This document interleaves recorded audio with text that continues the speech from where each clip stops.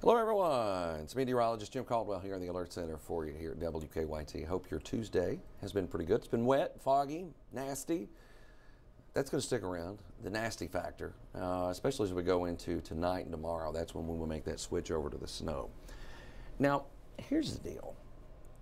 This isn't one of those situations where I'm telling you, run out there and get your milk, get your bread, stock up on everything, because it's not that kind of an event. What this is a nuisance. It's an inconvenience. And it's enough to cause a few little problems out there, especially if it starts to stick on some of the roads. So this is not a hype system. This is just, hey, here's your forecast. It includes snow. Just like I tell you it's going to rain. I'm telling you it's going to snow. No hype. Just that, okay? Now, it is a first alert weather day because of the nuisance that this forecast can bring. Let's look at all of it.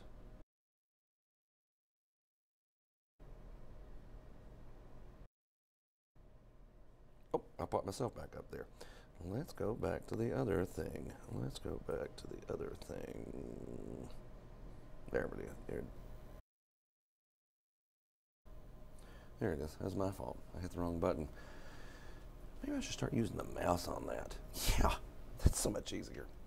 Anyway, touch screens be hard. All right, here we go. First alert weather day, tonight through Wednesday. Rain to snow tonight. It will lead to light accumulations. The word that is key in that sentence, light. Central Kentucky, a coating to an inch. That's enough to be an inconvenience. Eastern Kentucky, 1 to 2 inches is enough to cause a cancellation or a delay because of those mountain roads.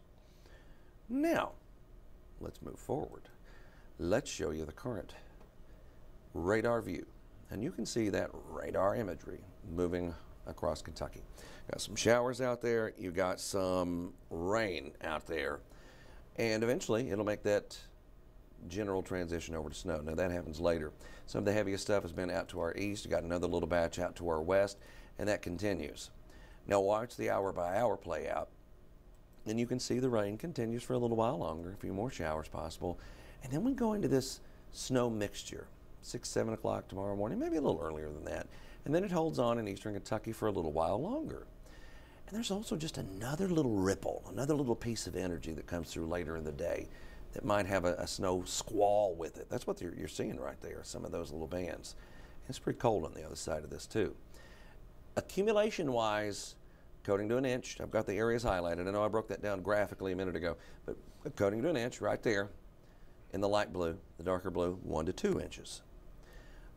Bridges, overpasses are going to be real tricky, even in the coating to an inch. That's where you'd find the best collection of that. Eastern Kentucky maybe a little bit more. And then some flakes. I mean, this thing goes to nothing in a hurry to our west. Now, the other thing with your Thursday forecast, I'll wind you up and get you in there. Those wind chill numbers early in the morning have the potential to be very chilly, as the wind chill would suggest, right? Wind chill numbers at that time, 8, 9, 10 degrees, certainly a possibility. You're not going to sit there for hours and hours and hours, but the occasional wind chill could get down into that territory. It does look a little better later in the day. Still cold. Now that wind's going to be whipping out there, but it's not that extreme any longer. You're doing a little bit better at that point. So you've got the snow, you've got the cold, you've got the typical signs of winter, but we're still not there. We're roughly 10, 11 days away. So we'll get there, but we're just not there yet. I appreciate you stopping by and giving us a few minutes of your time here on Facebook and YouTube. We're going to be back on television with WKYT News at noon. That comes your way in about 24 minutes. Have a wonderful rest of your day. We'll see you.